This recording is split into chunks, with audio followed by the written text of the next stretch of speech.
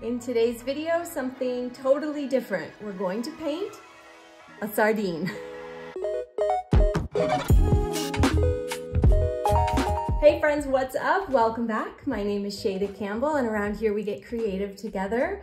And we've been getting creative together for quite a few years now. This spring, the YouTube channel will turn 7 or 8 years old. Should have counted that out before. 8 years old, I think.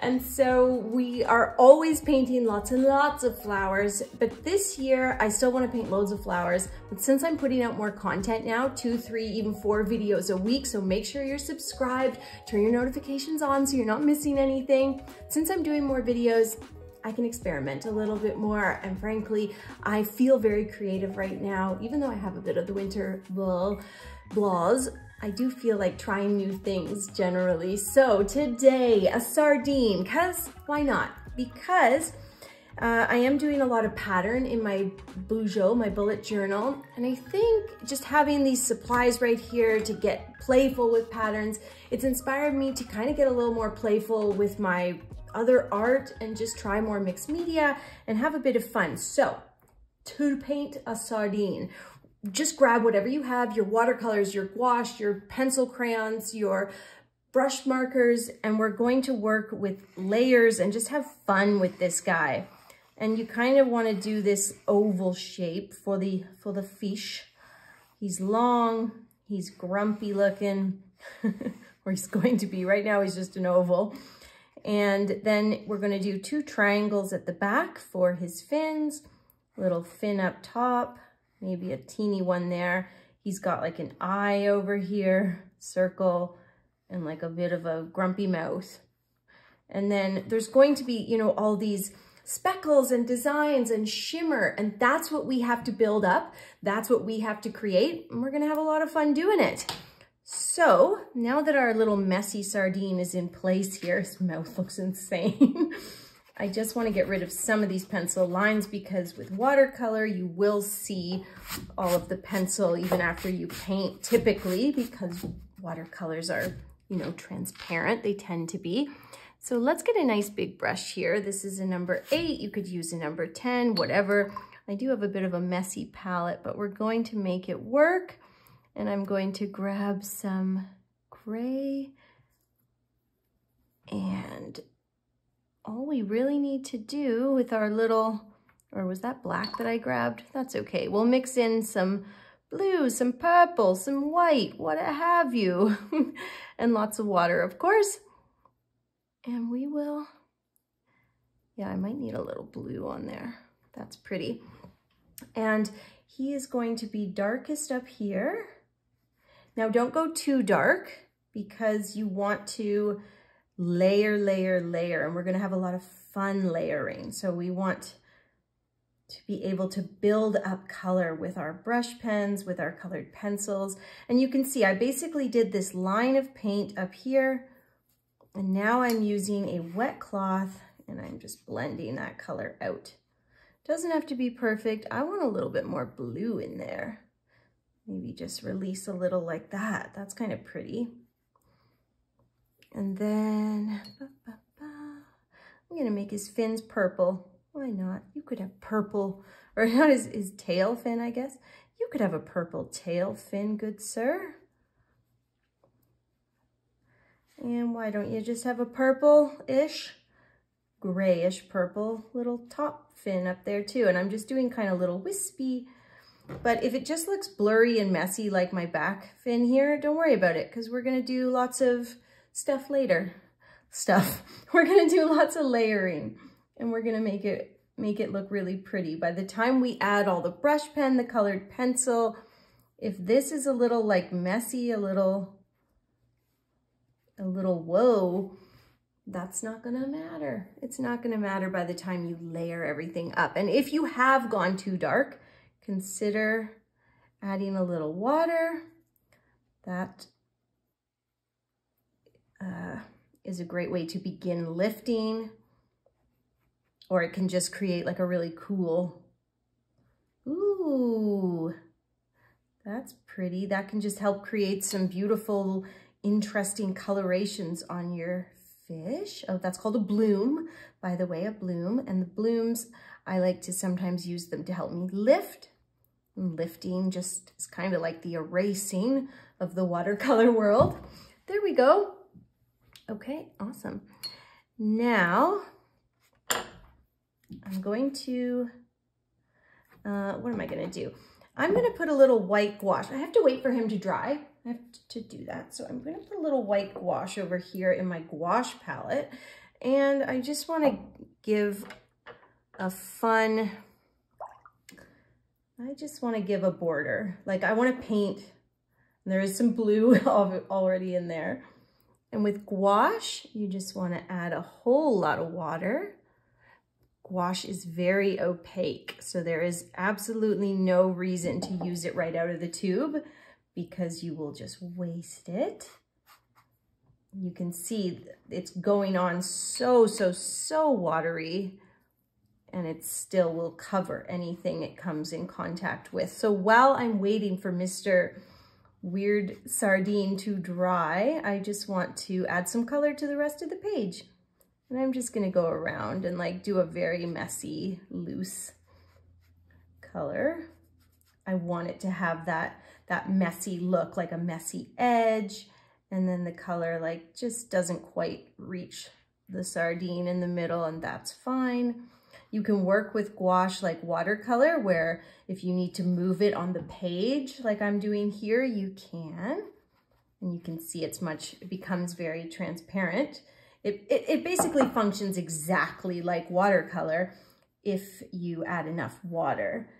But I just love how wonderfully opaque it is.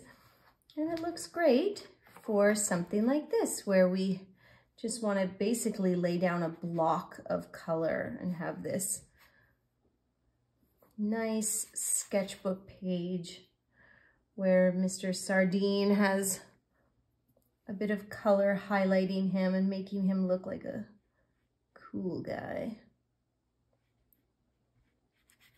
We're just doing this today because it's something different. I just felt like doing something unique, something that I wouldn't normally do.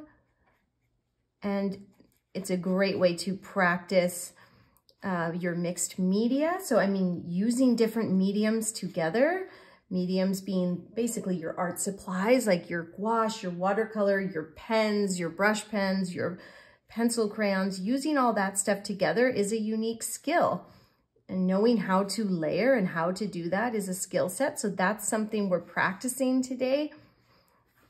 And we're just practicing loosening up a bit and not taking things so seriously. That is something I always need a bit of practice with, if you know what I mean. So there he's got like a nice blue border around him, and he is beginning to dry, which is awesome.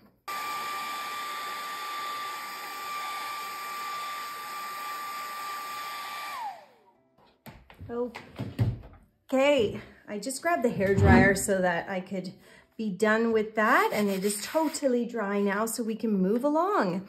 And we're not going to use the paint anymore. We're done with you.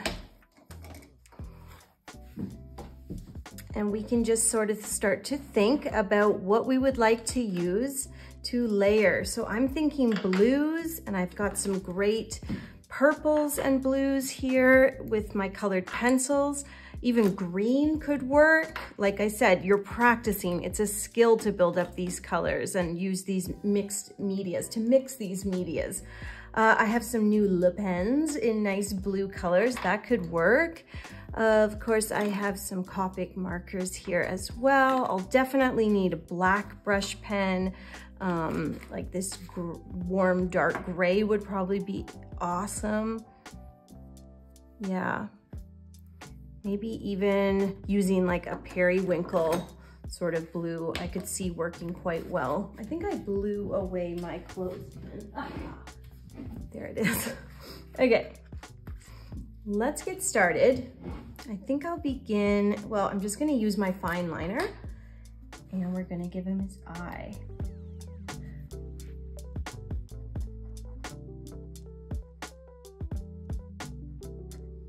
Remember, this does not have to be perfect. You're doing like a fun illustration. And then I also want to use this to do some lines for the fins. So like the tail fin. Just gonna make the movements really quick because I think that makes the line that I really need. There. And then I wanna start layering in some other stuff. How about the teal sort of Le Pen color?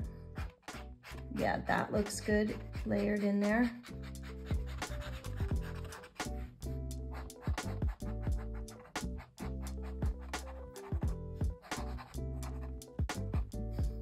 That's cool. I'm kind of making like a scribbly illustrative fin for him.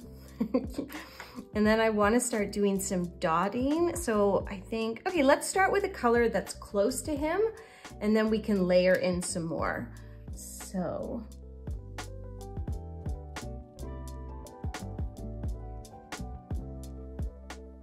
that's cool. I'm going to make the spots bigger towards the top and then they're going to get smaller as we come down here. This is one of those projects that will just make you feel like a kid again.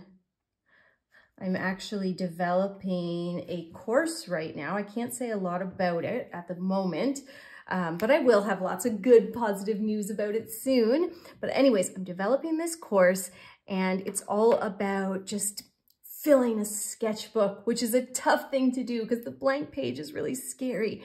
And so in this course, it's all these great prompts and we work together to basically take you from someone who doesn't draw at all to someone who, you know, has a full sketchbook that you can be like, look at my sketchbook. You go draw at coffee shops and be like, looky here. But it's all these really creative, fun exercises that kind of take the pressure off and that aren't about the end goal. They're not about making a pretty picture. They're about enjoying the process and tapping into like how we felt as kids when we did stuff like this.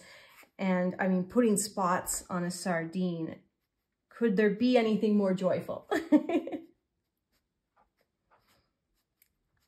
I love the way these colors are blending together. I thought I was going to use black for this, but now I'm like, no way, man, black is boring.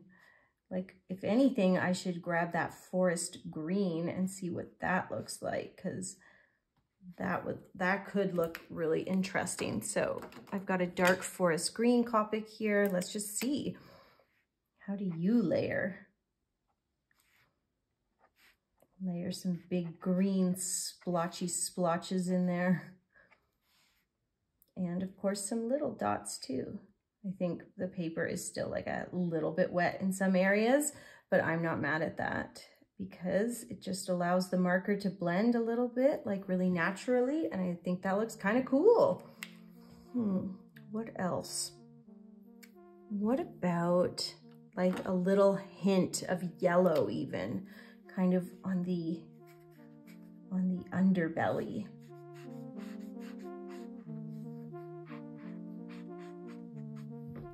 That kind of works. That's kind of cool. I don't know. I'm not like overly familiar with how sardines look and their colorations. So I'm definitely just experimenting here. I was looking at Google Images and I was like, okay, remember the sardine. Let's put some pink in his tail.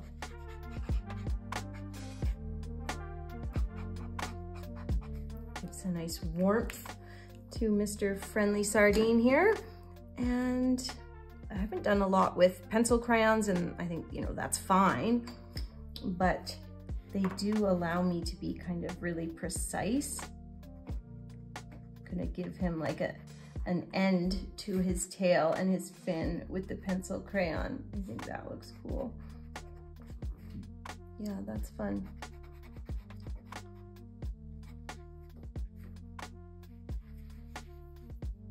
And I'm gonna do some little spots too, because with the colored pencil, you can be so light. You know, you can achieve a little bit more precision and definitely a lighter value than you can with a brush pen. So let's just do some dots. None of that really matters, except that I can just go really, really light. That's what I'm saying.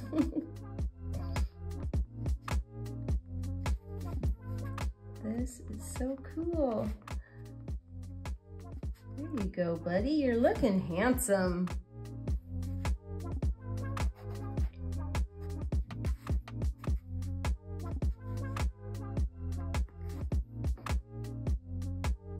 Okay, and then I'm a little scared of his mouth here. I did do a quick pencil sketch and I just couldn't quite get the mouth looking like right, but you know what? It doesn't matter. That's what I would tell you. If you were here and you were like, I'm not gonna get the mouth right, I'd be like, it doesn't matter. So let's give him some little gills here, and then there's his mouth. It's just a line. That's all we've done, and that'll do. I'm gonna put some more yellow around his eye, make his eye kind of interesting.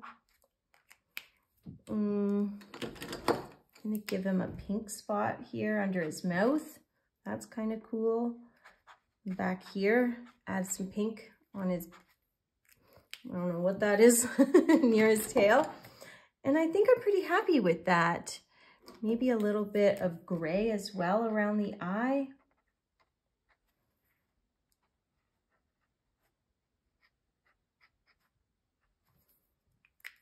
There we go. And I think all I want to do is write sardine or something silly across the bottom.